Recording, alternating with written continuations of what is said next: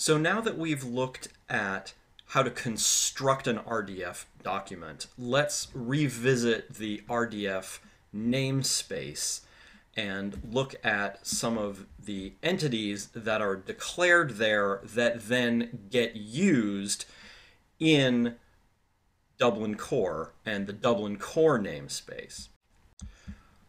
So here we are back at our old friend, the document 22 RDF syntax NS.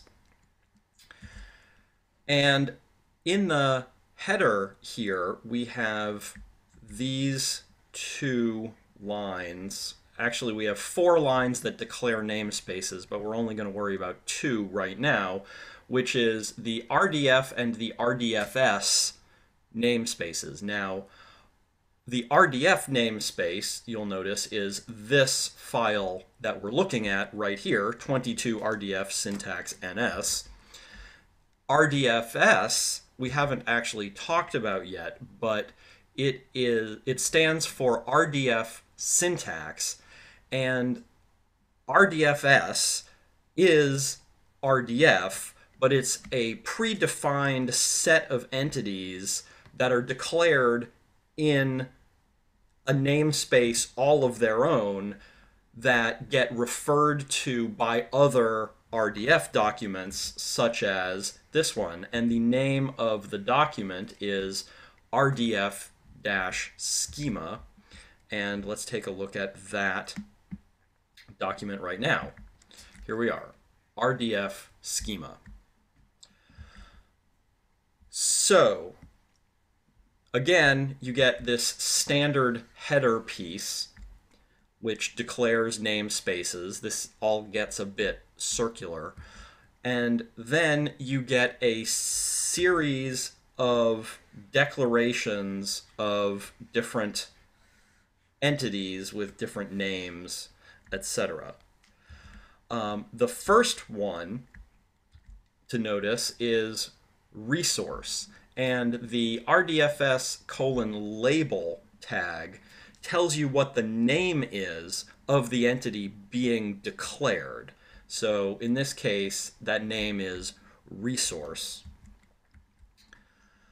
And you get declarations for class and subclass and subproperty. And even things like comment and label, right? So all of these tags that we're looking at, like RDFS label, the meaning of that is defined right here in this block where the label is being defined, right? The comment is, it is a human readable name for the subject, and you get explanations for what files contain the data to interpret that entity. And you'll notice that all of these URLs refer to this file right here, RDF Schema. So this does get fairly circular. The point is that this RDF Schema, RDFS document, which is a namespace declaring all of these entities, can then be referred to by other RDF documents, such as our old friend 22 RDF syntax namespace, right? And in fact, any XML document can refer to the RDFS document. So let's look at the entities that are being declared here.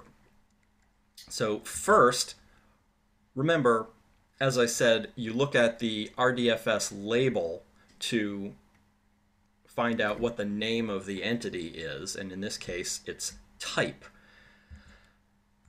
Now, what this is about is we are referring to this URL type.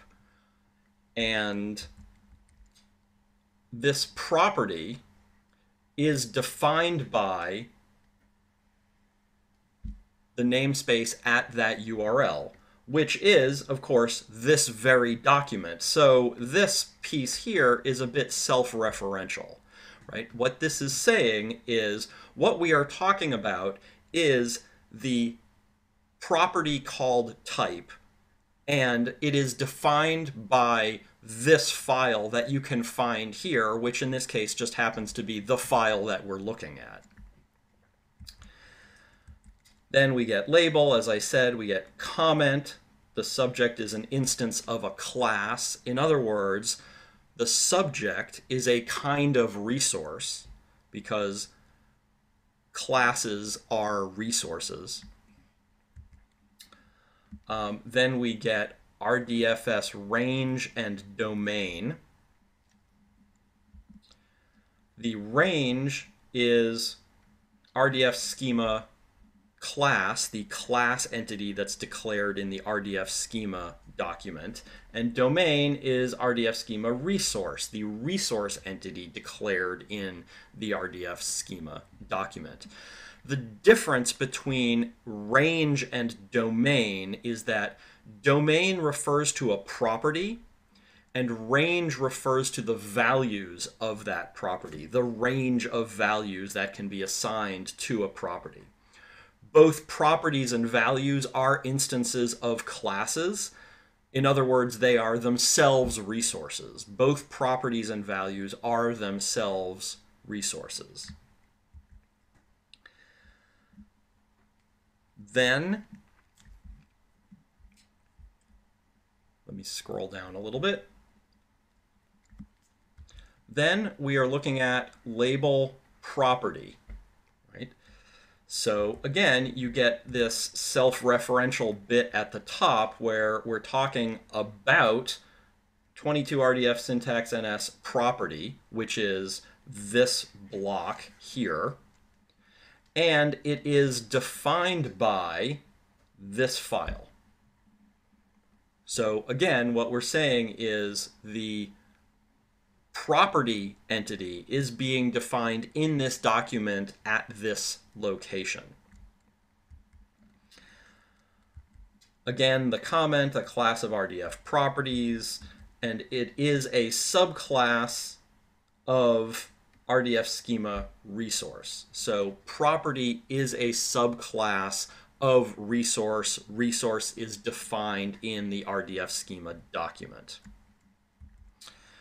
So this file goes on to define statement and subject and predicate and object, etc., etc. All of those entities that we need to talk about RDF triples, subject, object, and predicate, and to talk about the values that those entities can take on, talking about properties and classes and resources and whatnot, are defined either here in this document or in the RDF schema document. So now that we have those two documents, you can use them in your own DTD, right? All you need to do is refer to those documents in the header section of any DTD that you then create. And in fact, these documents are used in DTDs for many, many XML documents, including, of course, the Dublin Core DTD.